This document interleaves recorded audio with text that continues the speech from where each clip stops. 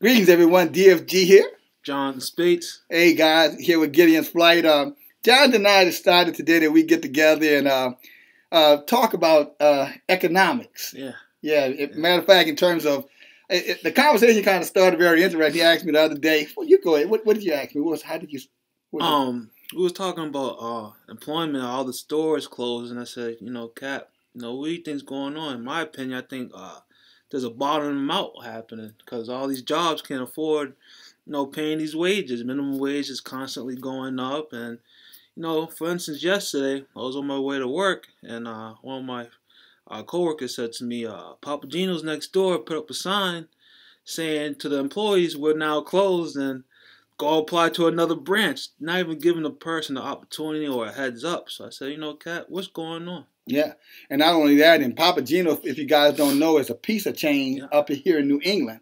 Very popular. Yeah, got about 250 stores. Mm-hmm. And because of, competition and cost of goods and some other challenges, matter of fact, bankruptcy, so they're about to go out of business. And then we heard Lowe's is 20 stores in United States and 31 in Canada. Yeah, so they're talking about they're going to be closed by February 1st, 2019. So if you work for Lowe's, I mean that's how much of a notice that you have. You got a 3-month notice. And that brings up a lot. I mean, if Lowe's is shutting down all these stores, that means it's affecting other businesses, which means people ain't building that many more houses. They're not doing construction jobs.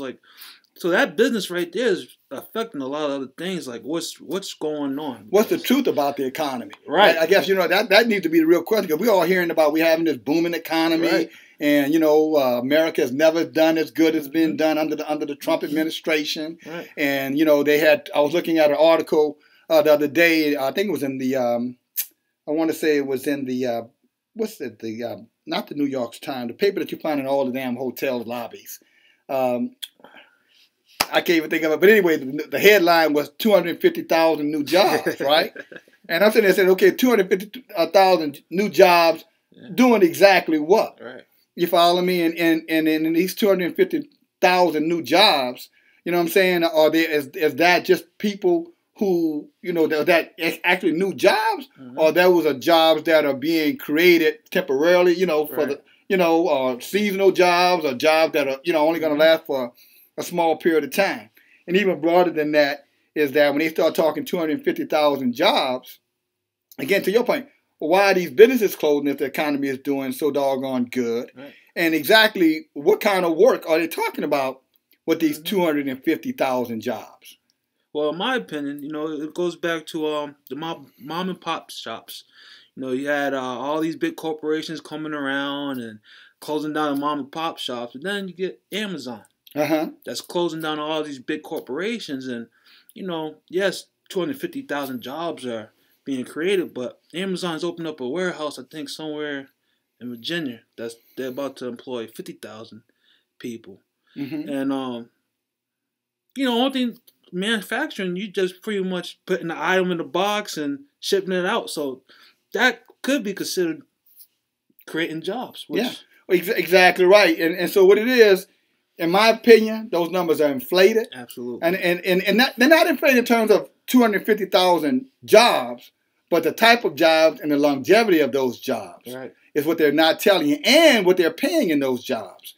Or if it's part-time or full-time. Exactly right. Because a lot of companies are not even hiring full-time anymore. If I remember, BJ's, Johnny and I used to work for this wholesale club by the name of BJ's, and I remember they had an initiative to eliminate full-time jobs. Yeah, and they had a ratio. They wanted you to be at if my memory serves me correct, they want you to be 30% full-time and 70% part-time. Now, how you going to make a living on a part-time job with a starting wage of $11 an hour? Yeah. And inflation going on. Right, and when they say part-time, we're talking about 20 hours a week. Right. And so when you start, and then you, like you said, you factor in inflation with that as well. But the fact of the matter is, if I tell you 250,000 new jobs, but I'm not telling you if they're full-time jobs, I'm not telling you how much these jobs are going to pay, right? And I'm not telling you whether or not these jobs are temporary jobs. Right. For example, because at Amazon, I guarantee that's through the holiday season. Absolutely. We're about to go through the busiest time of year. Of course, a lot of people are going to be shipping things, gifts and things like that. Absolutely. So, of course, let's see how many people Amazon going to lay off come January, 1st. Absolutely. You know what I'm saying? So when you start to look at these numbers, and it is a real serious thing, and that's why we're bringing it up. Because when you're looking at the job, market and industry, I think you have to go in and do your homework. You have to, I'm talking about you, John Doe and Jane Doe. Mm-hmm. I'm not talking about corporate America already has its strategy. It already has its financial plan. And if there's a good company, that's projected 5-10 years into the future. Right. It already knows what its expenses has to be in order for it to get to the EBITDA, or the bottom line that it wants to achieve. Absolutely. And it's not concerned about how many people they're going to employ. Right. To tell you that is, that's almost a ploy to tell you who they're going to employ. Right. You follow me? It's to get you to continue to feel comfortable about spending your hard-earned money without warning you that if the economy was to crash, then you're going to be up the creek without a paddle.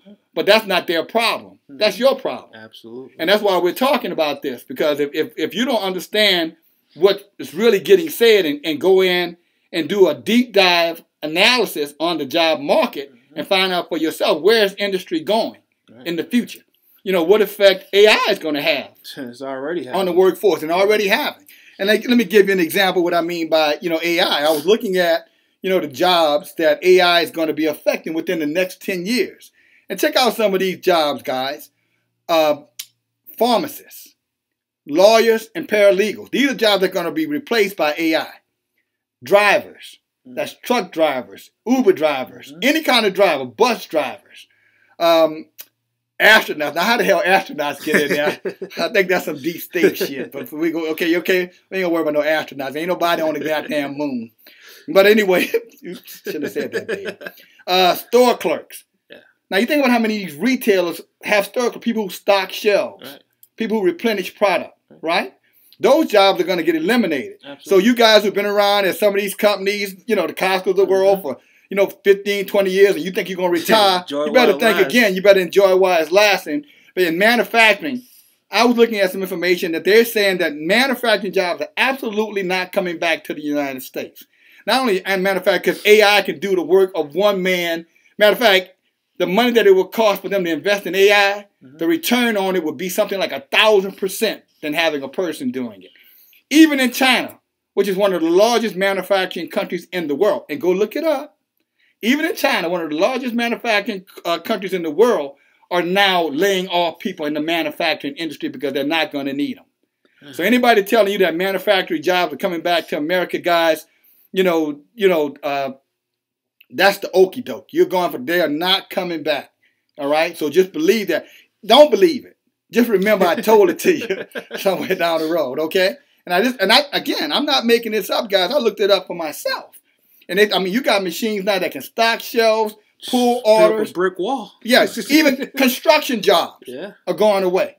Bricklayer, something as basic as a bricklayer. We have AI machines now. An average man, for example, Jonathan, can from a productivity standpoint, can stack from 300 to 500 bricks a day per man. One AI machine can stack anywhere from 1,200 to 1,500 bricks. Perfectly. And you ain't got to worry about his back getting hurt. You ain't got to be because the weather bad. He ain't got to get sick. Exactly right. His daughter got to, what I'm saying? He got to go to the PTA meeting. Calling out today.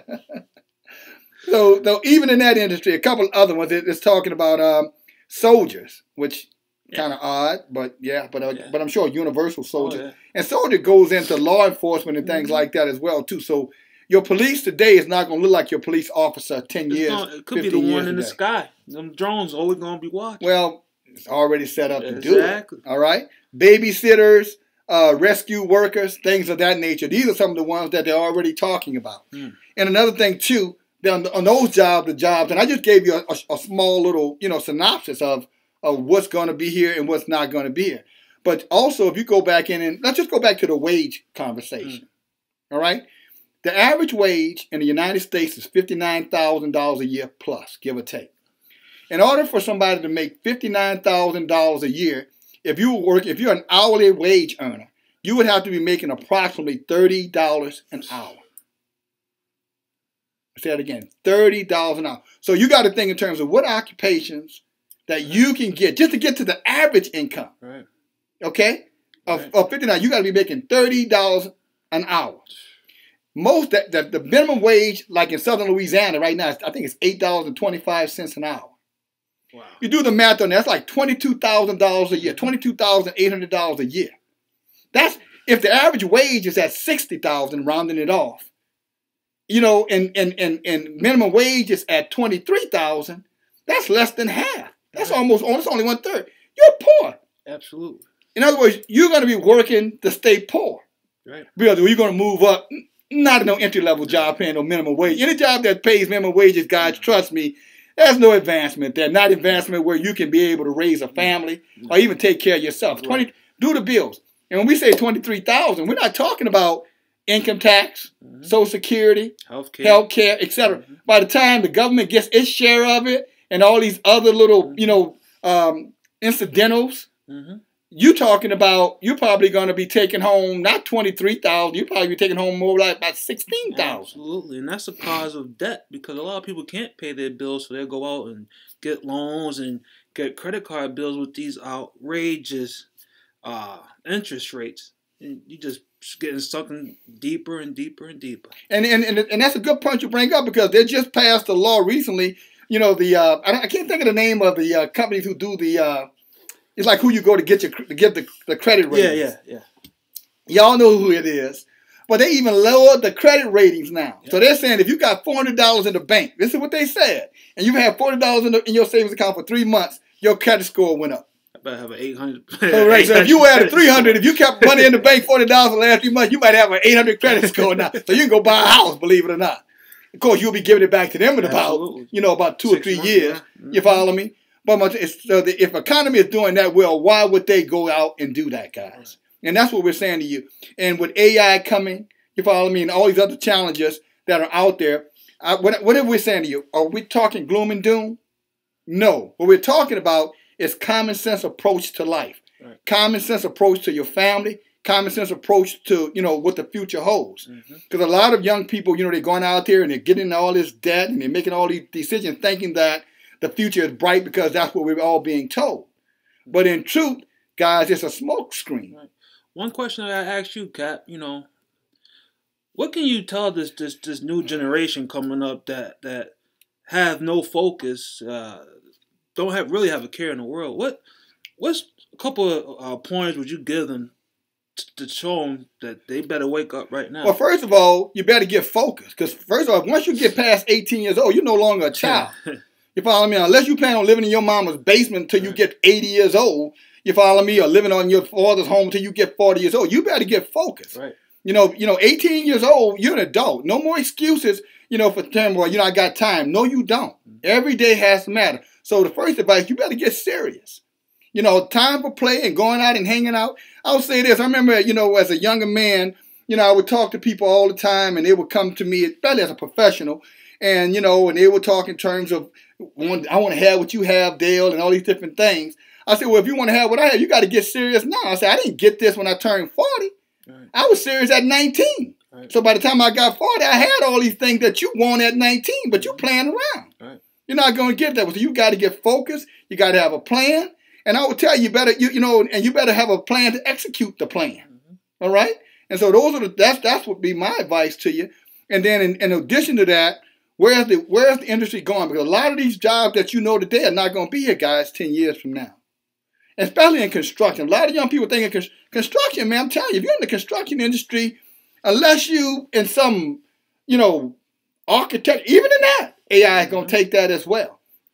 And so you're going to have to really go back in and zero in. And, this is a good conversation, Jonathan, Absolutely. And I can see we're kind of running out of time for this particular video. Part 2. So if you guys will allow, what we're going to do, we're going to stop right here. And then we're going to come back with a part 2 because I think this one is worth it. Okay? All right. Thanks, guys. Talk to you in just a second.